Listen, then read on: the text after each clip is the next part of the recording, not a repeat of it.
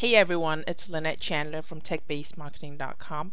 Today's video is a suggestion by a good friend, Lexi Rodrigo, and she blogs over at alexisrodrigo.com. Do visit her. She's got a great blog going on there. But Lexi asked me recently if I could do a demo of how to use Evernote in a context of an internet marketer. One of the things that she suggested was, how about showing how you would use it to write a book, or just about anything we internet marketers would be into. And I said sure, and so here we are. Now, I think one of the things I just want to, this is just an opinion. One of the things that I find is a problem for a lot of people when I talk about Evernote is the fact that it is not very structured. I mean, Evernote, it is anything you want it to be.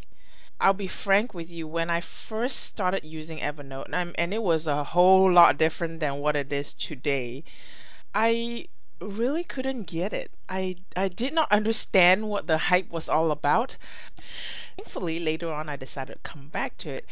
Now, I would say I understand it, but I use it the way that is good for me. Whatever I show you here, they are not set in stone. Evernote can be used any way that you find suits you. Now, if you look at the screen here, this is actually Evernote desktop. What you would see is a list of notebooks, and these are a list of tags. My tags list actually go a whole lot further than that. I've got lots and lots of tags, as you see here. But I like to keep my notebooks to a bare minimum and then use tags to organize all the information inside, or rather to group the information inside the notebook. So I have huge notebooks, but I can also easily jump directly to parts of the notebooks where all relevant information can be put together with tags. And this may not be the way that you like to use, that you will want to use Evernote. I know some people actually have tens and even hundreds of notebooks. If that's the way you want, that's fine. Because originally I started with a lot of notebooks too. I had a notebook for every one of my websites that you see that are now in the tags. But after a while, I found that a little bit constricting, because a note can exist in only one notebook. Alright, so that's a little basic organization here, but I just briefly want to show you how would I use Evernote if I were to, say, plan a new product. If it is a one-off project that I need to get off the ground, I'll probably start a new notebook. So let's say I'll create a new notebook here and say write a crochet book. Okay. And then I have the choice of whether I want it to be local or synchronized. I always choose synchronized because I want my content, I want my notes to be available everywhere that I go. Because I never know where inspiration might hit, and I never know when I might see something that I really want to save. It could be a picture, it could be somebody doing something, it could be somebody whom I can interview. I might also probably find the people who I could work with. So in that case, I might go look in my business cards. Of course, I don't have business cards for everybody, but I might find somebody here. Okay, let's say there. And I might drag and drop this person into my notebook right there. So this is one person that I could talk to, and I could put extra tags. I could also put in the same idea, possible. Whoops, let me move my screen again. Possible partner or for to hire. Okay. And then what else could I do in here? I could also create a master note. Okay, I create a new note, and I'm gonna say basically here what I'll do is I'll do a brain dump. Okay, uh, what are the things I would need? Like, who do I work with? What domain names or do I need? Maybe I would need an e-cover. I would need a proofreader. You kind of get the idea. And then let's see. Another thing that I could do is I could also put a link to competitor sites that I want to mimic. Like I've got here a site called crochet.com, right? And what I could do is maybe I like some of the things, maybe I like that.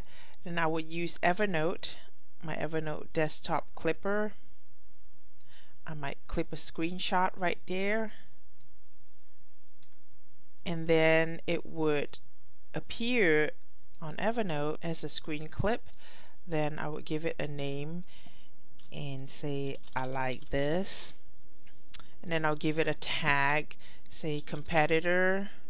You can actually clip other ways too. Select and do right click and save to Evernote. Right here I have an add to Evernote, and then if you do that it will give you the link saved automatically. But I can also save my link automatically by click to set not location, click to set source URL, and then that way I can always come back and review the site. I would also use this notebook to create articles. So let's say article 1, or I give it a title, crochet basics, and then I would put this for reprint, and then repurpose. As you see, I've done that. Maybe I could create a podcast out of it, and I could have multiple articles, and I will actually write the article in here. I could also create emails. Let's create an email schedule for affiliates, and then I would write first email, what is the subject, and then I'll put a tentative date, and then second email, what is the subject, and then another date. And then what I do is when things kind of firm up a little bit, I come back and kind of use this right there, and then I'll actually write the email. And even though I put a date in here, I don't necessarily use Evernote as a project manager. Some of these things will eventually get transferred into a project manager where I would get reminders on my phone and on my calendar what's due, and help me actually organize it as far as time sensitivity is concerned.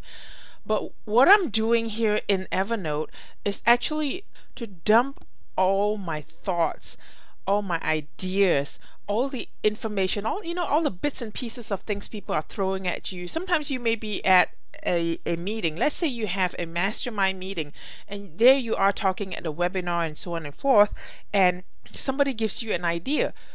That's when I would quickly open up a note and jot it in here. And even if I don't jot everything down, I would at least jot down, say, okay, we talked about this roughly 20 minutes into the webinar. So that way I know when I replay the webinar, I can go ahead and jump directly to the spot, and then I can come back to the note and add more of my notes for the ideas and so on and forth. There are so many things. I mean, I've got a full list of things that I could put in this notebook.